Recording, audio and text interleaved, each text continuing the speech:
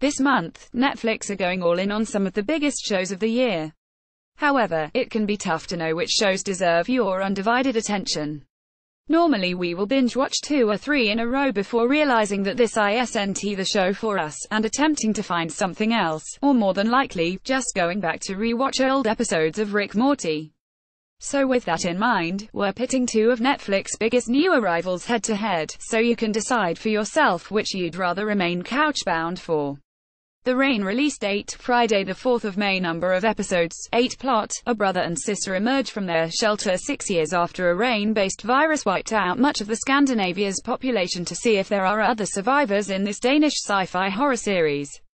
You'll like this if you've already enjoyed. Dark reviews, 65% on Metacritic, based on 7 reviews at the time of writing. The Reign's greatest strength might be its clever hand with doling out information. If post-apocalyptic fiction has become too rote and familiar over the last decade, a good mystery yarn never loses its appeal, and The Reign spins mysteries well, dropping reveals and intriguing tidbits with impeccable timing.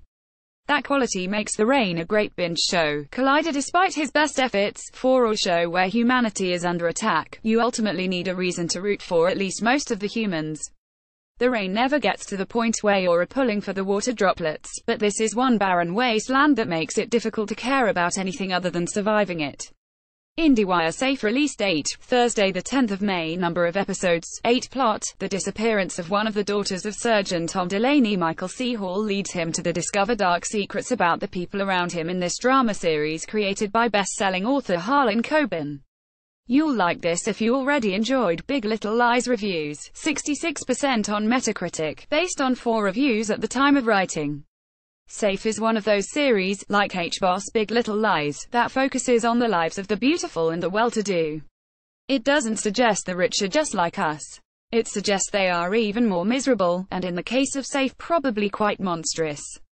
That's a story that translates just about everywhere, apparently.